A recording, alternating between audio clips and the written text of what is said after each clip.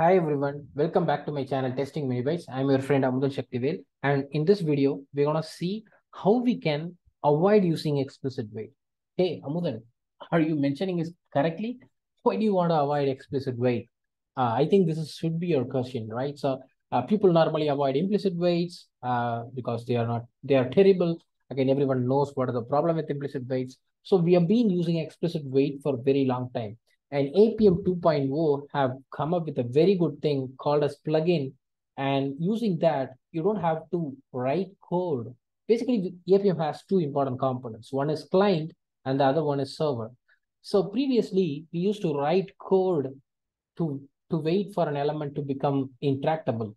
But now what they did was they are handling the waits at the server side. So all you have to do is install a plugin and use that plugin in the Appium server.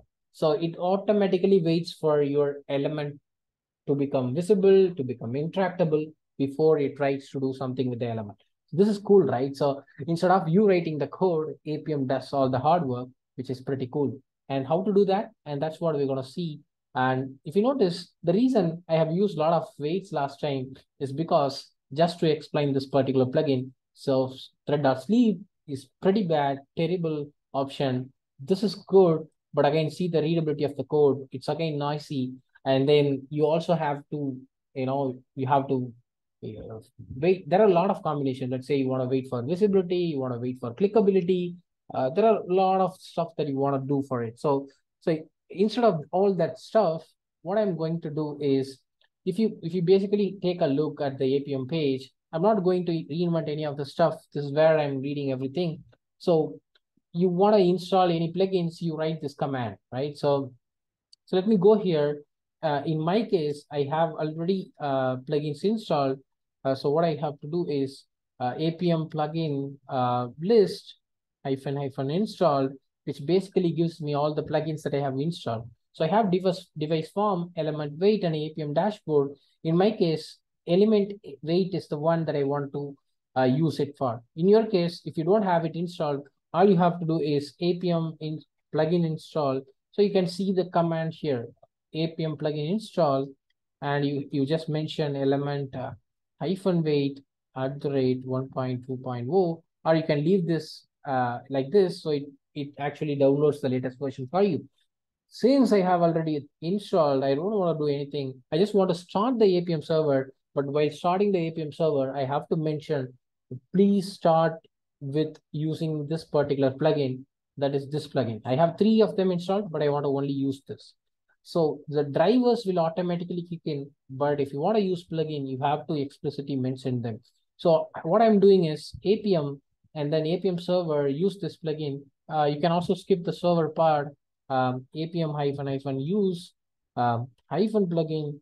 And in my case, I just have only one plugin.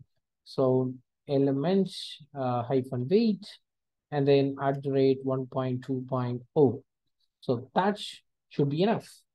So now if you see the Appium logs here, so it says non-default server args. So this is not a default argument for starting the Appium server because we are trying to use an extra plugin. It's indicated very clearly here, right? So there are 3 plugins. Available drivers are 2, which is already in use. So all good.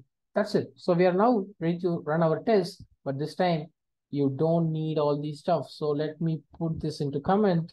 So you don't need any of the stuff, both in Android, both in iOS. You don't have to handle any of these stuff. Let's open the emulator and then see. So where is this emulator? Yeah. So no explicit weights, no implicit weights. You don't have to handle weights. Everything will be taken care by the Appium, right? I didn't do anything. Everything is already handled. You could also run the iOS test. It will still work. I'll see you guys in another great video. Until then, you keep exploring about more plugins. You can find more details about all these plugins in the Appium documentation. Please have a really good read about it and try to leverage as much as possible. Only one of the important criteria that you have to keep in mind is, if you are trying to run your mobile test in cloud forms like Browser Stack, Lambda test, you need to check with the team. You need to ask them to specifically install this plugin. so that you can make use of it. Yeah. So yeah, that's all about this video. I'll see you guys in another great video. Until that, bye, bye.